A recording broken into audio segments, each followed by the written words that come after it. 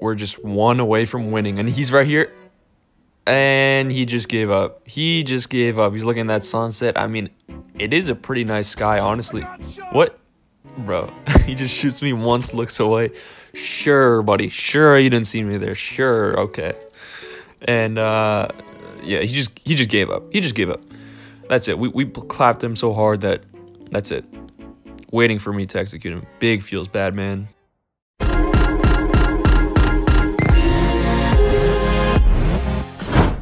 Yo, what is going on, everyone? It is Trident here, back again with another CoD Mobile video, and in today's video I will be giving you the ultimate guide to get on this 100+ win streak in 1v1 duels. That's right, 100+ win streak. It only shows 50 here, but you know, I did go over 100. So yeah, I did work hard on this video, so if you could like the video, subscribe if you're new, and enjoy the video.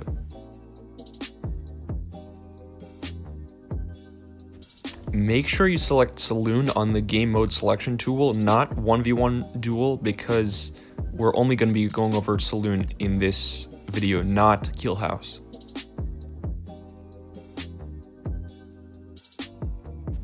So for my first class, I have the DLQ-33 with a silencer, agile, and dead silence, and I do use ghost, but you can use hardwired if you like to avoid trip mines. My next class, I have the RUS, but you can really use the cordite if you like it better. I just like the RUS better, with dead silence, lightweight, and a grenade. My third class is my assault rifle class. I have the BK-57 as a high fire rate, you guys know, agile, lightweight, and a trip mine with ghosts, obviously. My fourth class is mainly my knifing class, and I'll show you guys everything in the video, but I do have a combat axe. Hopefully you have it unlocked. Feels bad for the people who don't have it unlocked. A concussion, but you can use the cryo bomb if you like. I don't know how to pronounce that. And yeah, with lightweight, of course. And then our last class is the Pharaoh class, our second SMG class, Pharaoh Dream Crystal. We have lightweight, dead silence, and a grenade, and this is going to come really handy in the future. Make sure you watch the entire video.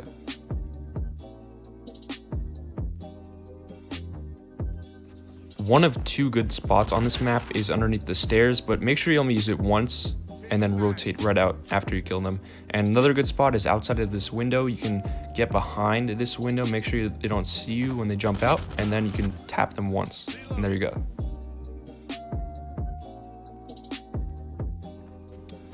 Movement. Now I'm probably going to make a video just by itself on movement, but here I wanted to say that I missed all my shots, and it's okay. I'm going to retreat, get cover, recuperate, and you know, I missed a lot of shots there again, but pay attention to what I'm doing right now. I killed him in that corner near that's what I call the camper corner, behind that cottage. I don't know what to call it, but I rotated immediately as I killed him, and here I'm using this hay cart as good cover, and I'm able to actually hit my shots. I'm actually able to hit my shots there. And here this guy spawned out on that corner, and that's because I was on the other corner. I was on the opposite corner, and here just using that jump shot skills, that's how you do it.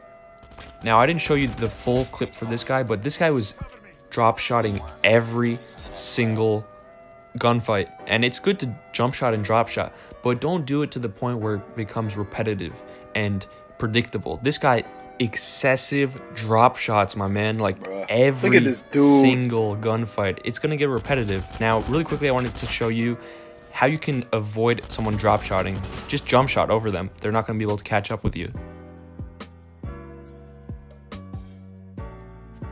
Trident. What should I do on the first kill of the first round?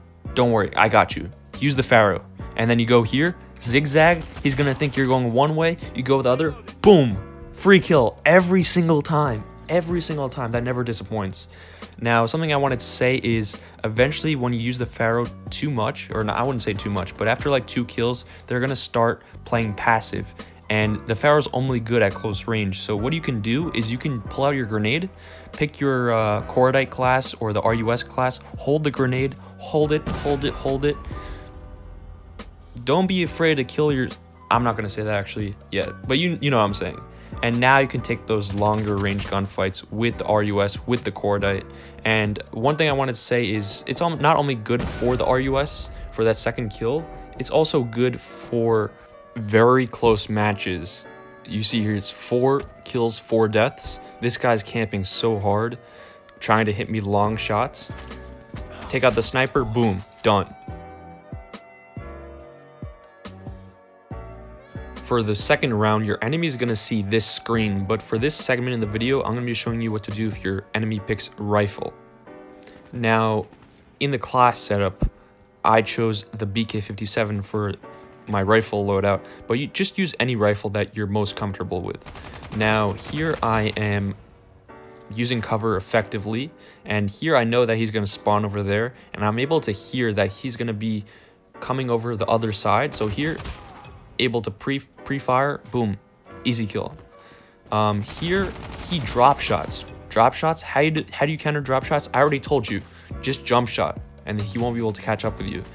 So you can jump shot, you can drop shot, but just use all your senses, use the movement, everything I showed you, and you'll be able to outsmart him. What should you do if the enemy chooses sniper? Well, I got you. First thing you want to do is get really close to them. That's what that's how I snipe, honestly.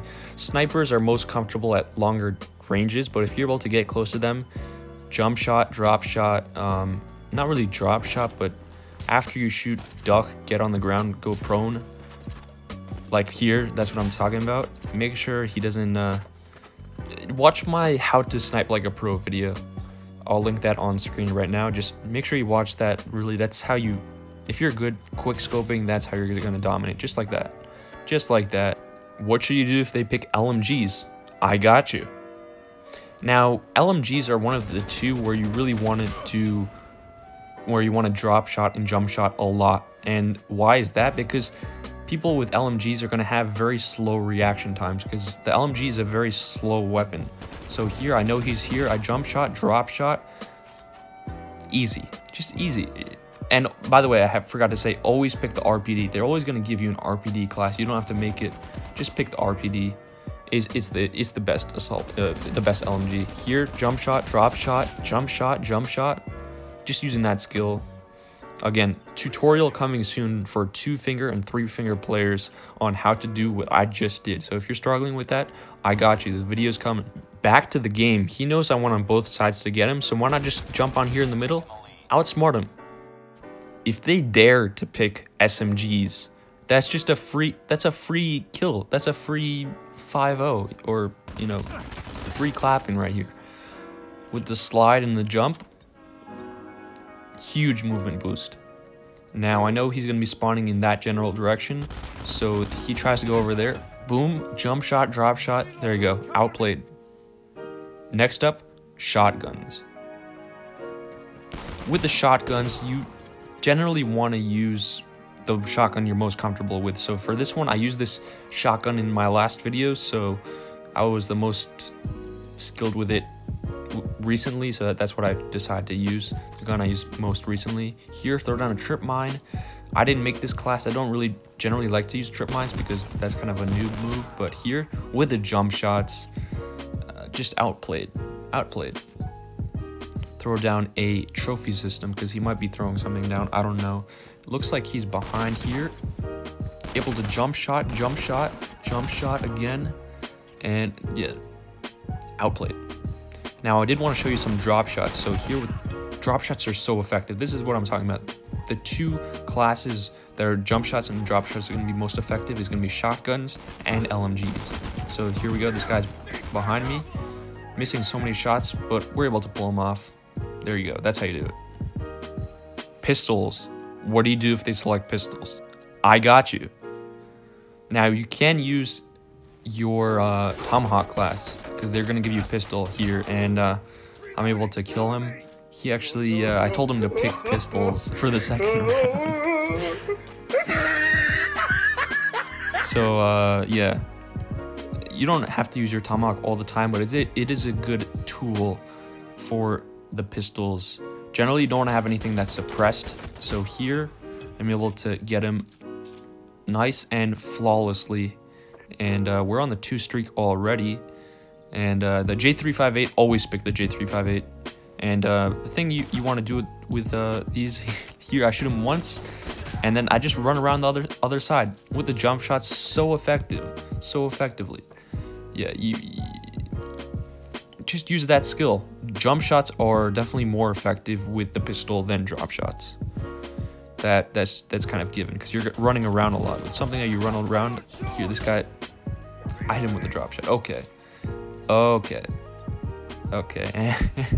Look at his name. Yeah, okay, sure, buddy. Nice name. We're gonna 5-0 him. He's gonna leave now. He's gonna leave. What if they choose melee? I got you.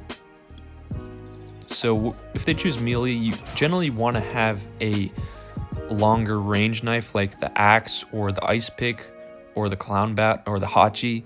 But a regular knife works just fine, and it's all about the timing, honestly, obviously, as you know. But some tips: if they're chasing you, you can kind of run around the corner and then wait for them and then knife them once. Or you can use your tomahawk, and this is what I'm saying. The tomahawk is so effective. The combat axe is what it's called in this game. It's so effective for knifing. It gives you such a big advantage. Here, he didn't see that coming. Any day of the week, any day. That was just the biggest clap ever. Oh my god. But I think he is going this way. No, he's to my left. There we go.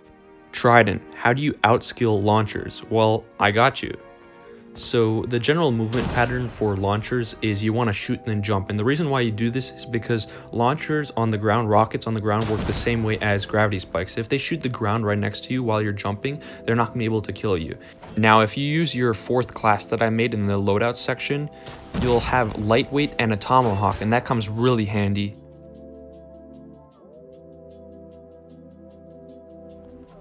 Third round strategy. If you lost one of the rounds, don't worry, you can still win the match. And just use your most dominant class, whether that be the sniper, the assault rifle, or the SMG. For me, it's the SMG, as you know. With the Pharaoh, it's kind of dominant. So yeah, just go back and win the match. One last tip for you is, if you're clapping him, if you're absolutely dominating here, I'm 9-0. You don't have to talk crap about him. Have a good day. You know, that's it. That's how you do it. Hi, you know. Be friendly, and that's how you're going to win a lot more. And you're going to be happy. I mean, I feel like a life coach right now, but that's how I play it. Just be fair, be nice, and that's how you do it. But anyways, that's going to conclude today's video. I hope you did enjoy the video. The knife-only qualifier video is coming out very soon, within the next day, so stay tuned for that. And subscribe if you're new, because we're on the road to 1,000 subscribers. But yeah, that's going to wrap up today's video. I hope you guys enjoyed the video, and I'll see you in the next one. Peace.